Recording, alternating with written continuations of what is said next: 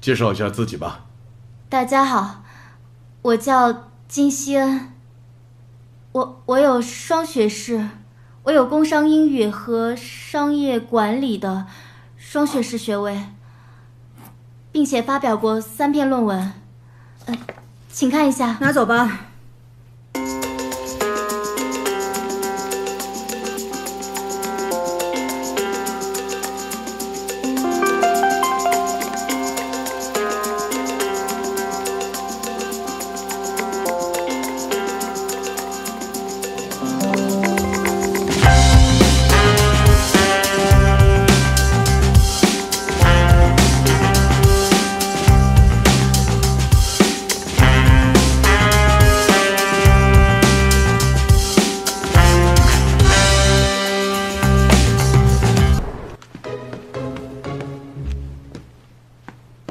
站住！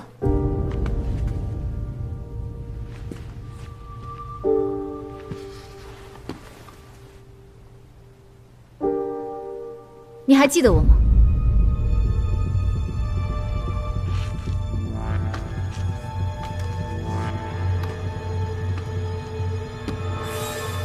不记得。我每天见那么多人。金秘书，你看时间不早了，你先下班吧，出去把门带上。金秘书，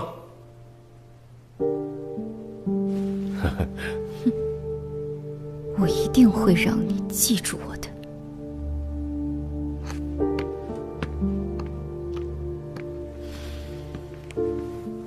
妈，元哥，这么晚找我有什么事吗？利怀国际的事情，咱们要开个股东大会研究一下。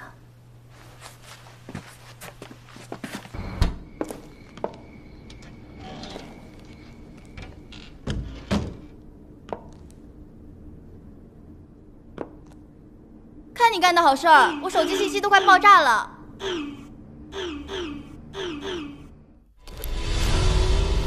进入 WE 集团是妹妹一直以来的梦想，也是她的人生目标。作为姐姐，也一定要帮她把这条职场之路给打通。于是，我做了一个大胆的决定，扮成妹妹的样子，我要让所有欺负过我妹妹的人付出代价。打傻了。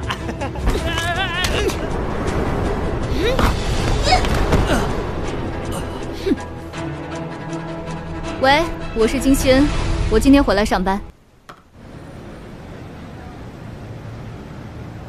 今天的内容大概就是这样。可以。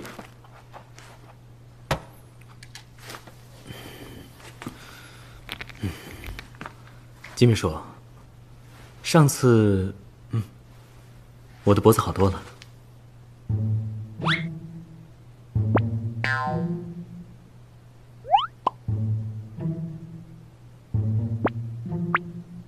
愣着干嘛？帮我穿衣服啊！你是残疾吗？连穿衣服都不会自己穿。既然你选择了这份工作，好了，我知道了，我帮你。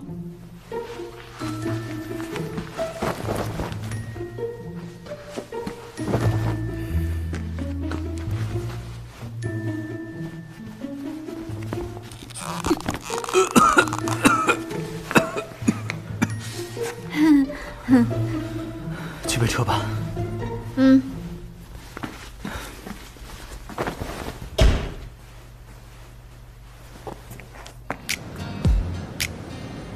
在接下来的共事中，我发现他对工作认真负责、严谨细致，办事进退有度。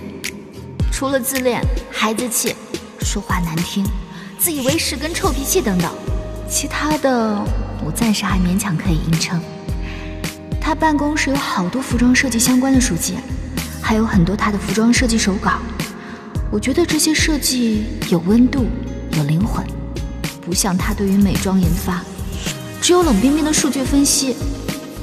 我也在抽屉里发现了他曾经被霍顿市最好的服装设计大学录取过，但奇怪的是，他的大学毕业照却是霍顿市美妆设计大学的。反正我努力坚持到妹妹回归的一天就可以了，不管那么多了。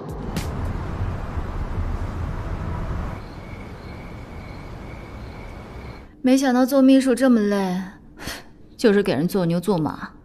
姐辛苦了，尝一个这个，我最喜欢吃这个了。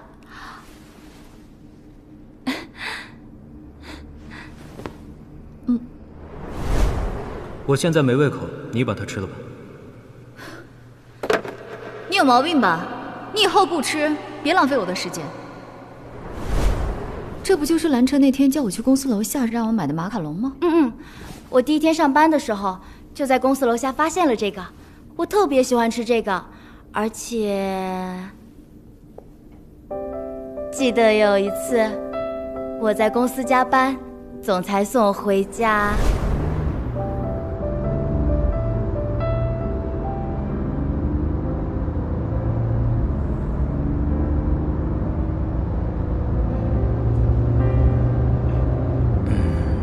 不好意思啊，金秘书，其实我是因为不想我妈强塞秘书监督我，所以才选择了你。当然你也很优秀，如果你觉得不合适的话，你可以和我说，我会再给你找个职位，薪资待遇不变。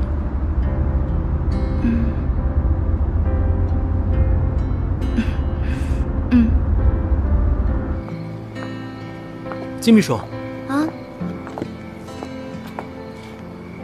这个是米莉的马卡龙，零糖卡，没有负担。谢谢。那我走了。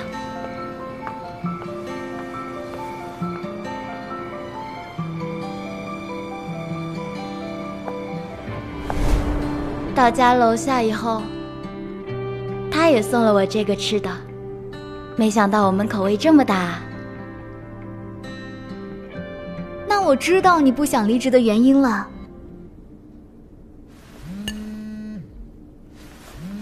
啊？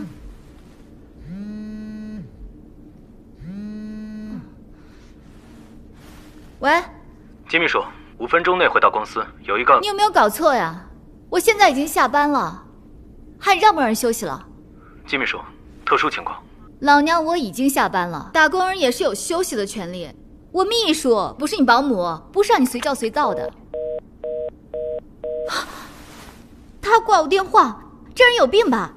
他还挂我电话，以为自己是总裁就可以为所欲为吗？姐，不用把话说的那么，毕竟是我老板。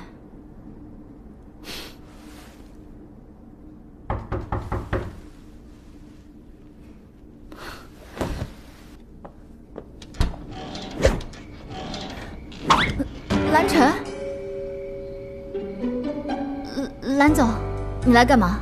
没错，总裁确实可以为所欲为。既然你金秘书不愿意回公司，那就只好我过来了。你有病吧？乖。哎，